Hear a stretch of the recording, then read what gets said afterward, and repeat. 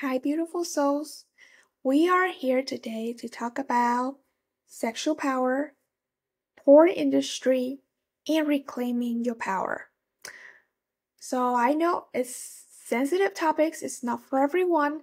So this is not for you, it's not for you. So if you stay, hey, really glad. My name is Minh Huyen, and I'm here as a channeler, a survivor, and a mentor. This is a space for healing, for self-discovery, and for transformation. You can expect channel messages, heartfelt conversation, and mindful movement, and my journeys of healing and transformation, where I'm going to share with you all the tools how you can reconnect with your body, align with your souls, and thrive beyond your pain.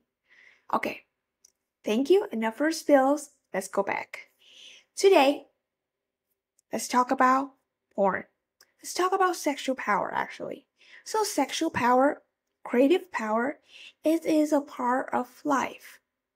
It's a part of life. I think, no surprise, I think we all watch porn. We all want to discover that part of ourselves, that primal part of ourselves, where we want to experience the pleasure, experience different parts of life. I wanted to recommend the book, #I want orgasms, not roses. Just unashamedly acknowledge that part of ourselves that we want pleasure.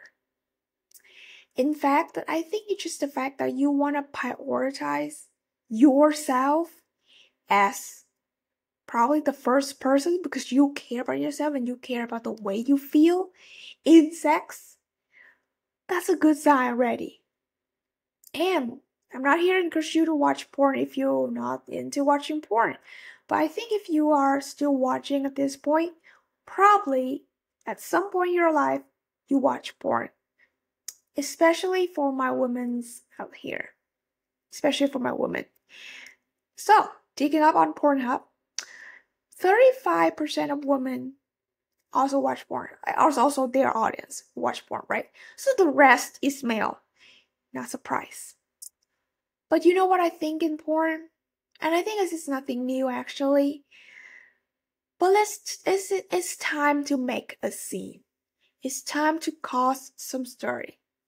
The woman's in porn, it's so boring. It's so submissive. Yes, they are enjoying the sex, but it's the performance for male, is the performance for females. Because it's two sides in sex. And actually, relationship. Or just here threesome. So, if you argue there's 3 or more, it's up to you. But whatever it is, any parties are equal. And the pleasure are mutual. If you are into a healthy relationship, not the P. Diddy case. That will be actually for the second episode. But going back, sorry I digress. The porn, the image of the women and how they are portrayed in porn is extremely submissive, boring. I find there's no other words than boring. Like that we live in 3D, 5D world, yet that image is so 1D or 2D. There's no personality. There's no spontaneous. Like, can you actually recall one of the sex that is so perfect like that?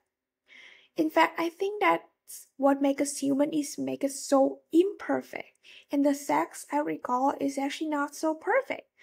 Basically, I'm just here to say that the porn, in a way, is unrealistic.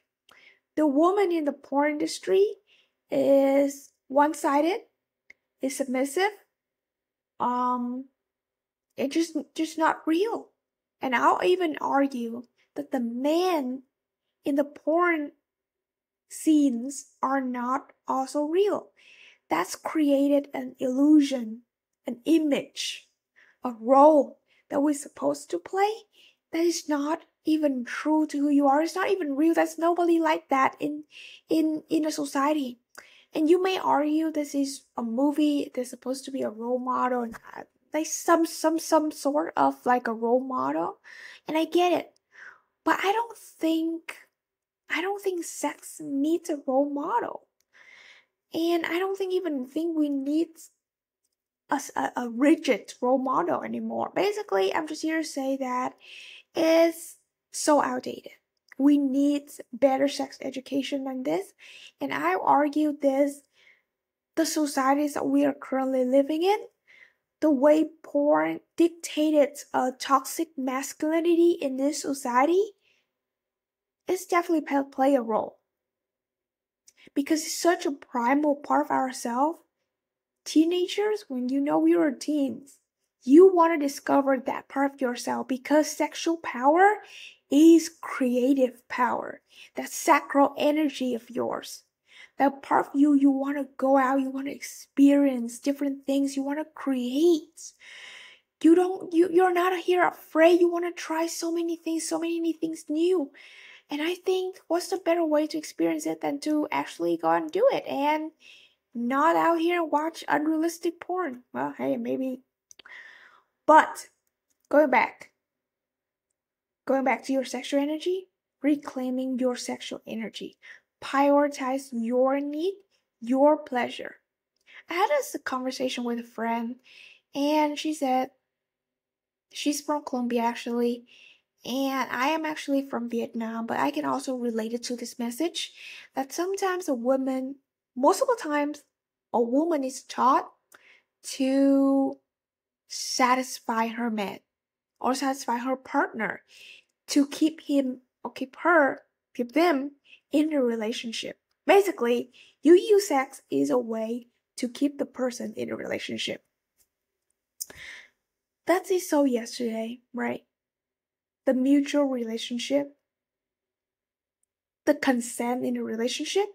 If you are into a healthy relationship, this is a key. And if you are into a healthy relationship, you also would know that no relationship is actually perfect.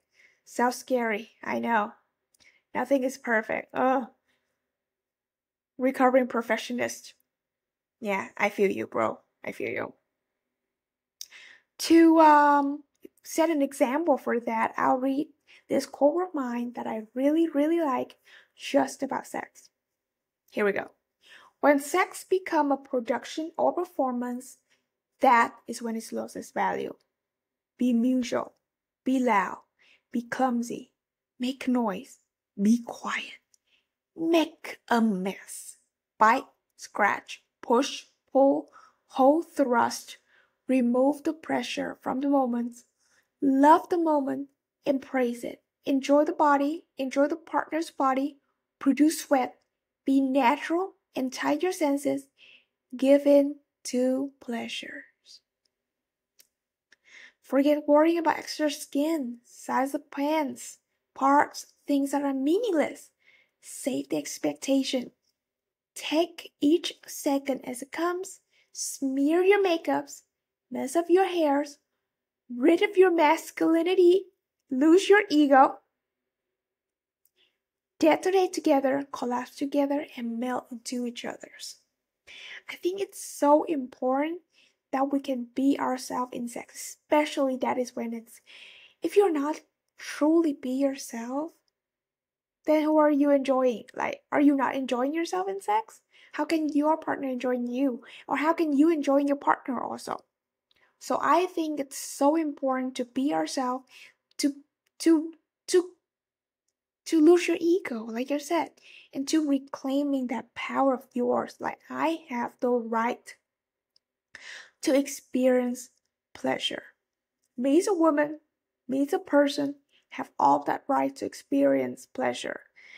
And that's why I am here to call for a revolutionary new kind of ethical feminist porn. Where the porn is actually mutual. Well, I know it's a scene, like I know it's an act, it's a performance. But it's so important that it's here to promote bravery, courage, authenticity, vulnerability in all aspects of life, especially that primal aspects. Because when you are in it, you don't truly think, and if you're still thinking how should I perform in sex, then you're not enjoying yourself. You need to lose yourself a little bit here. You need to have fun. You need to prioritize yourself.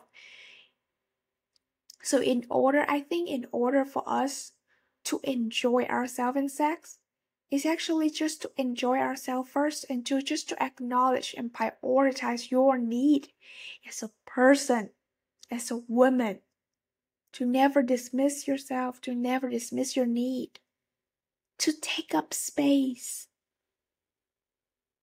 To all my people out here, I love you so much. I know. I was a survivor. It's hardship. Sometimes feel like we're never gonna enjoy ourselves again, especially when sexual assault survivors is hard. But hey, that's a story for another time. But I'm just here to cherish intimacy is a gift. It's for you to discover yourself. I want to encourage for us to connect with our body, because the body, it holds more wisdom than you actually think it is. After spending years in meditation, I realized that it's not just in the mind.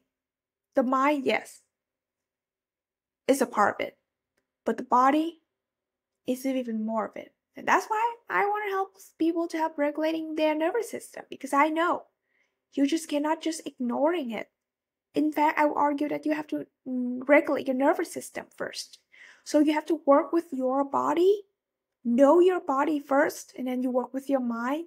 You can truly be yourself and get to experience pleasure, a part of yourself, to experience that sexual energy of yours. Well, here to the concluding part 1. Thank you so much. Go out and explore yourself, exploring that hidden part of yours. I don't know. The other, I call it the other side of the moon. The moon have the bright side and then the darker side. The darker side where you have to go in and you put the blankets in, you hide yourself while you're watching something. Man, wish we had better porn to watch. The more authentic, truly empowering, so you can go out and truly be yourself. Thank you, and I hope to see you again in the second episode. Again, tune in for for Monday, where we have the theme of the week, dive into discomfort. Thank you so much, and I'll see you soon.